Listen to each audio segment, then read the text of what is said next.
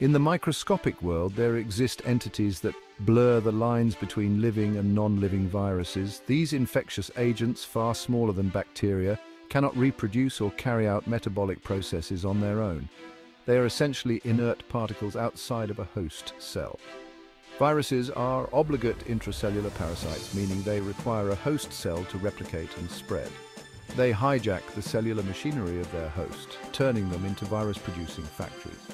This dependence on host cells is a key characteristic that sets viruses apart from truly living organisms. The discovery of viruses revolutionized our understanding of infectious diseases. From the common cold to more severe illnesses like AIDS and COVID-19, viruses have significantly impacted human health throughout history.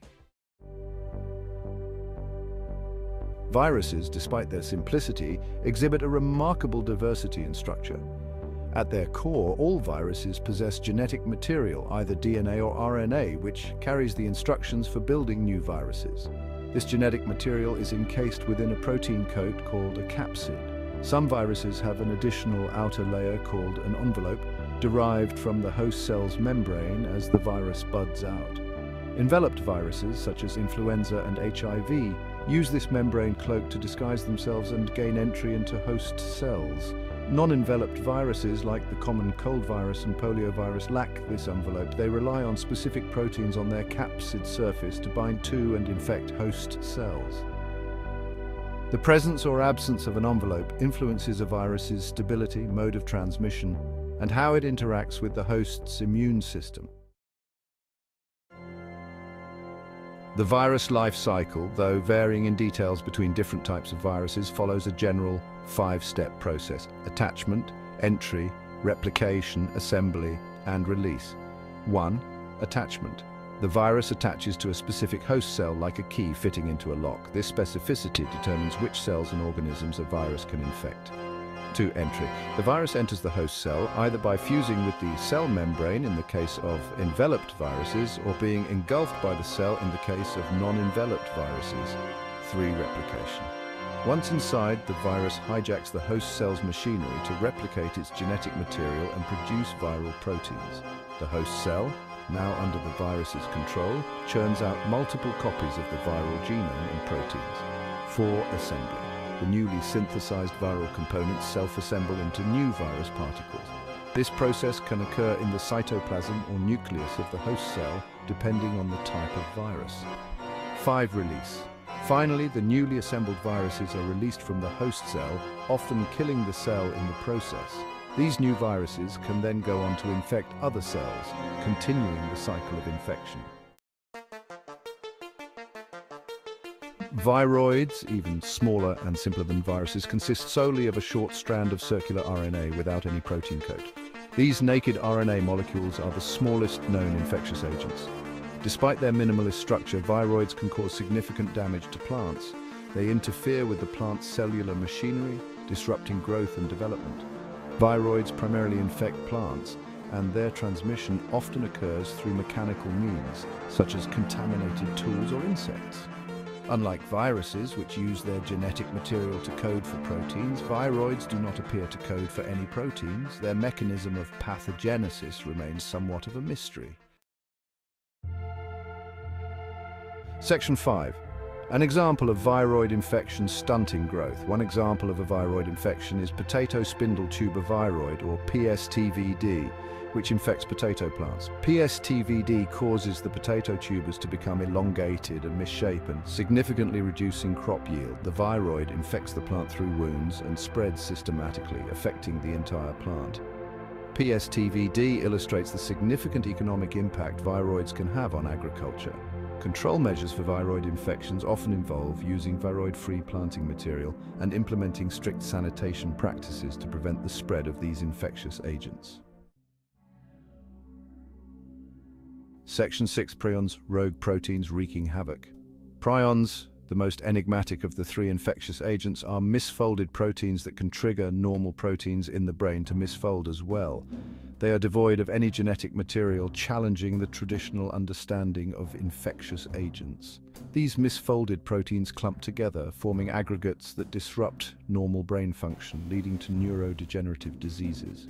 Prion diseases are characterized by spongiform changes in the brain, giving it a sponge-like appearance under a microscope. Prion diseases are unique in that they can be sporadic, inherited, or acquired through infection.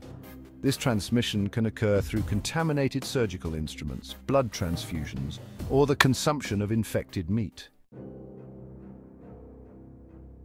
Section 7. Prion diseases, a degenerative threat. Prion diseases are rare but invariably fatal. One well-known example is bovine spongiform encephalopathy, commonly known as mad cow disease. This prion disease devastated cattle populations in the United Kingdom in the 1980s and 1990s. In humans, prion diseases can manifest as Creutzfeldt-Jakob disease, fatal, familial insomnia, or kuru. These diseases cause a range of neurological symptoms, including dementia, loss of coordination, and ultimately death. There is no cure for prion diseases, and treatment options are limited to managing symptoms. The unique nature of prions, being misfolded proteins rather than traditional pathogens, makes them difficult to target with drugs or vaccines. Section 8. Comparing the intruders, viruses, viroids, and prions. Viruses, viroids, and prions, while all classified as infectious agents, differ significantly in their structure, replication mechanisms, and the diseases they cause. Viruses have genetic material, either DNA or RNA, enclosed in a protein coat called a capsid, and they may even have an envelope. Viroids consist of single-stranded circular RNA without a protein coat. Prions, on the other hand, are simply misfolded proteins. When it comes to replication, viruses utilize the host cell machinery to replicate. The replication mechanism of viroids is not fully understood.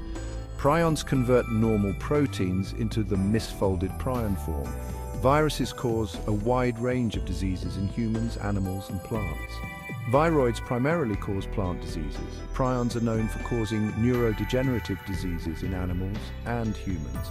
Understanding these differences is crucial for developing effective strategies to combat the diseases they cause. Section 9.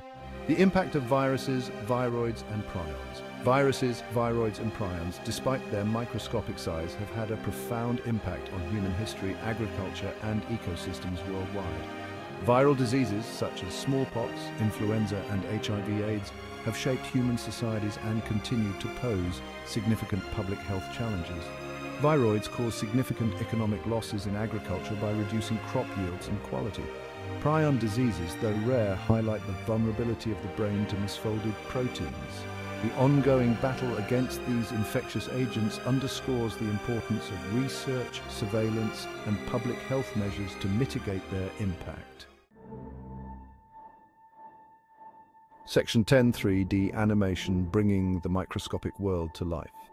3D animation has revolutionized science education, providing students with an unprecedented view into the microscopic world of viruses, viroids, and prions. These animations bring these abstract concepts to life, allowing students to visualize their structure, replication cycles, and interactions with host cells.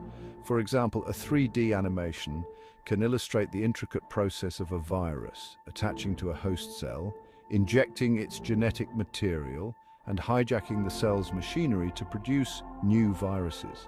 Similarly, animations can show the misfolding of a normal prion protein and its subsequent aggregation, leading to brain damage.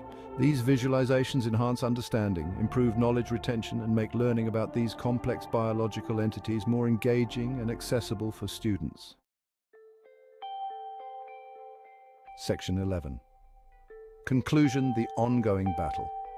Viruses, viroids, and prions, though vastly different in their structure and mechanisms of action, share the ability to cause significant disease and impact life on Earth. These infectious agents highlight the constant interplay between hosts and pathogens and the ongoing battle to maintain health in a world teeming with microscopic threats. Understanding the unique characteristics of each of these agents is crucial for developing effective strategies to diagnose, treat, and prevent the diseases they cause. As technology advances, we continue to gain a deeper understanding of these fascinating and often formidable entities, paving the way for new and innovative approaches to safeguarding human, animal, and plant health in the future.